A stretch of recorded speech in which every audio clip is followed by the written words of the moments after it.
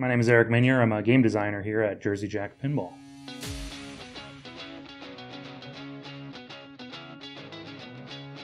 I wanted to get on today to talk to you guys about a really cool opportunity we had to bring something really cool to a fan of not only the pinball machine, but also the band, Guns N' Roses.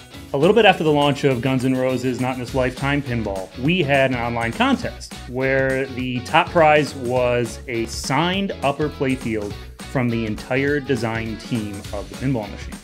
So one of our top fans was the recipient of this prize. So Raymond from the Netherlands got this fully signed playfield from the design team. He's super happy, and in kind of a tongue-in-cheek way, he's like, well, now I just need the other co-designer's signature, Slash. Be really cool. And that thought kind of stuck with me for a while. And we made some magic happen. So, as you guys know, Slash was the co-designer of the Guns N' Roses Not in This Lifetime pinball machine. He is a pinball nut through and through. He loves the games that we make together, and he's part of the JJP family forever. We still talk all the time. He's still obsessed with pinball. So I didn't feel it was out of place to reach out and ask Slash for a small favor. So living in the Netherlands, Raymond was actually willing to travel. He visited JP de Win, who also lives in the Netherlands, and got JP to sign his upper playfield. Then I started to look at the tour schedule for Guns N' Roses, and it just so happened that Guns N' Roses was playing the Netherlands in June of 2022.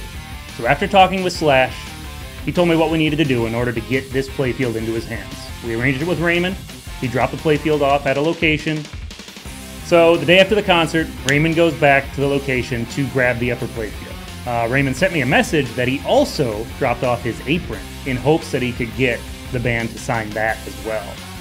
Slash texted me back and he said, you know, it was really cool. He dropped off his apron and I got Axel and Duff to sign it as well.